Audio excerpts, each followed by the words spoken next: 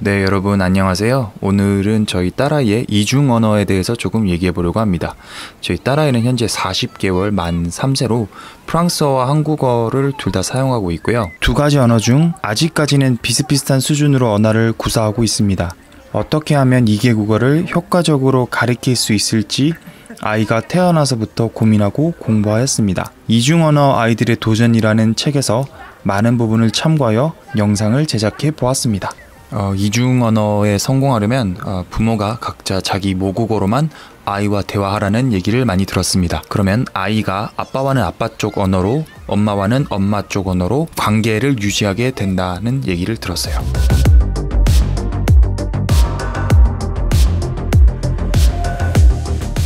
Sola, on va où nous? On va à l'école. T'es contente? Oui.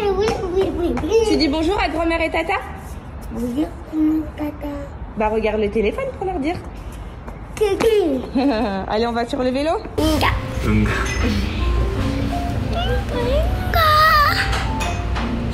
아, 차가워. 응가 차가워?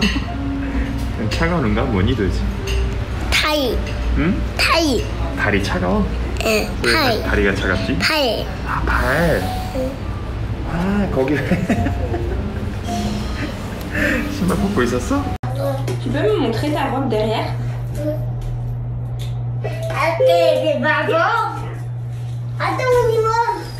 이중 언어 습득의 적기는 6살 이전인데 언어 습득은 두 가지 방식으로 나눠집니다. 환경적으로 태어나자마자 접하는 경우, 그리고 3살 이후 제2언어를 접하게 되는 경우입니다. 어려서 이중 언어를 습득한 아이에게는 두 언어를 관장하는 뇌 영역이 한 곳에 겹쳐 나타납니다. 두 언어를 마치 하나의 언어처럼 다루게 되는 거지요. 7세 이전의 아이들은 직감만으로 언어를 습득할 수 있습니다. 이때까지는 풍부한 언어적 자질을 가지고 있기 때문에 7세 이전에 제2언어를 배우면 원어민 수준에 다다를 수 있는 것입니다.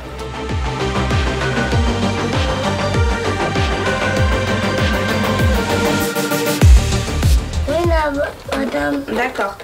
Donc vous mettez le bracelet, le maquillage, le parfum, les cheveux, ok? D'accord. Lipstick. Tu vas sauver ton papa. C'est pas mon papa, c'est mon fils. Et moi, c'est ça. Et c'est des coiffures. Ah, c'est la quoi? Allez, allez-y, madame. Vous devez bien le faire très beau. 안녕하세요. 어떤 할까요? 어떤 거 해줄 거예요? 아빠 머리 하얀. 해주세요. 파양. 파란색? 응. Ok, ok. 무지개 할래요? 무지개요? 응. 무지개 좋아요. 좋아. 오케이. 이거 엄마 좋아하는 이거. 그거 엄마 Mets sur les 좋아하는 거? doigts. 이거. 완성. 아빠 여기 끝까지 넣으면 터져 이거. 끊어져. 한 입이 있어. 아빠 펭귄, 엄마 펭귄, 아기 펭귄. 아빠 펭귄. 너무 뚱뚱해. 엄마 펭귄 너무 뚱뚱해? 아니, 그러면? 아빠가. 아, 아빠 펭귄 너무 뚱뚱해? 응. 아, 엄마 펭귄은? 힘들어. 엄마 펭귄은 힘들어? 응. 엄마 펭귄 왜 힘들까? 힘이 없었어. 아, 엄마 펭귄 힘이 없어? 응. 아기 펭귄은? 아기는 힘이 있어. 아긴 열심히 했어? 응. 그렇구나. 이중언어 아이들이 말을 또래에 비해 못한다는 얘기가 있는데요. 이중언어 환경의 아이는 같은 나이의 단일 언어 아이들보다 어휘 형성에서 불리할 수밖에 없습니다.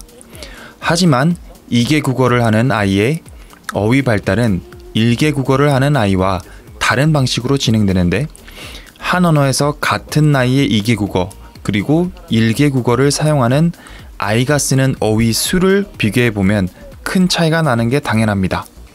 하지만 18개월 정도 된 2개 국어 아이가 습득한 두 나라의 말의 어휘 수를 합하면 1개 국어의 아이와 마찬가지로 50단어 정도가 됩니다.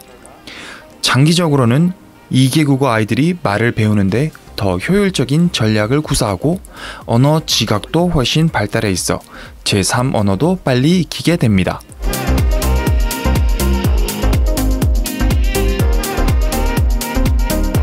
맛있어?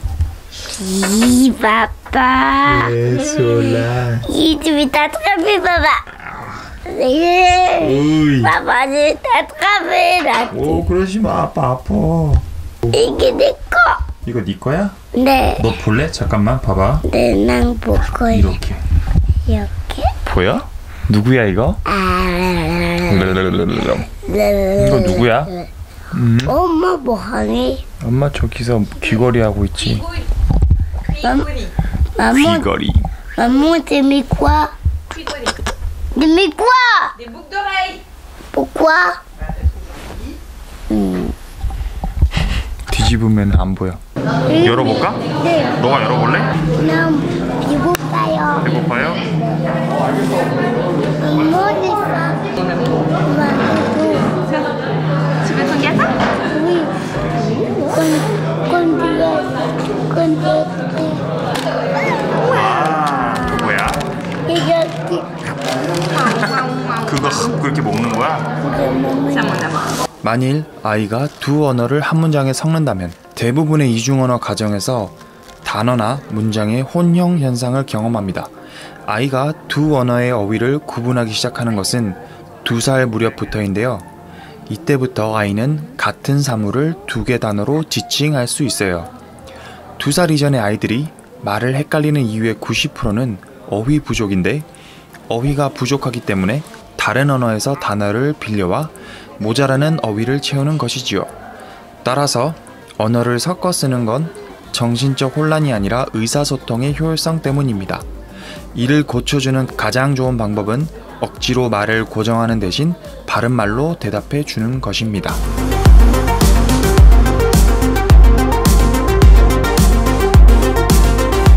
아빠. 아빠. 우와, 너 돈 많다. 돈 주세요. 여기요. 아, 이것도? 주세요. 난 다 먹을 거야. 응. 아, 내가 줄게. 여기. 난 많이 줄게. 한 번 더 줘. 여기. 아, 너무 배불러. 이제 배불러? 자, 여기요. 어디? 아, 이거 3개예요? 응. 와, 돈 주세요. 돈 먼저 줘야 돼요? 네. 그냥 주면 안 돼? 응, 여기요. 돈 안 줘도 돼? 이- 돈 주기 싫은데? 이거 줘. 싫어. 이거 줘. 싫어. 이거 사주면 없다. 뭐라고? 사주면 없다. 이거 사지면 없어. 응, 이거 살 때 돈 내야 돼? 응. 왜? 근데 이렇게 선생님과 엄마 할 거야. 엄마가 화낸다고? 응, 선생님 하는다. 아빠 같이. 아, 선생님이 화내? 응, 아빠 같이. 아빠처럼 화내? 응,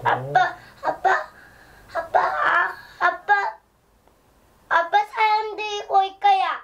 사람들 볼 거라고 나를. 알았어. 아, 사람들이 본다니. 자, 여기요. 여기 있습니다. 돈이. 네. 이중 언어 중에서도 강세 언어와 약세 언어가 있습니다. 부모가 각기 다른 말을 쓰는 아이는 균형 잡힌 이중 언어를 발달시킬 좋은 조건을 타고난 것인데, 다만 어떤 언어가 강세한 언어가 되고 어떤 언어가 약세한 언어가 될지는 환경에 따라 달라집니다. 부모 중 아이와 함께 하는 시간이 많은 쪽 언어가 아이의 주요 언어가 되는데, 상대에 따라 언어를 달리한다는 것은 아이가 사회 환경을 인식하고 있다는 말입니다. 두 언어를 섞어 쓰는 것이 3살 넘어서까지 계속된다면 아이의 언어 환경이 잘 유지되고 있는 것입니다.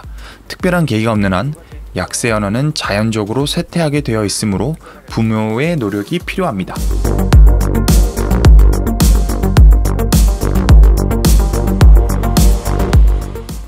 끝으로 우동을 너무 좋아하는 우리 솔라의 모습을 마지막으로 인사드리겠습니다. Tu veux que je t'aide? 엄마 조금 이제. 저희의 영상이 여러분께 도움이 됐다면 구독과 좋아요 부탁드리겠습니다. 감사합니다.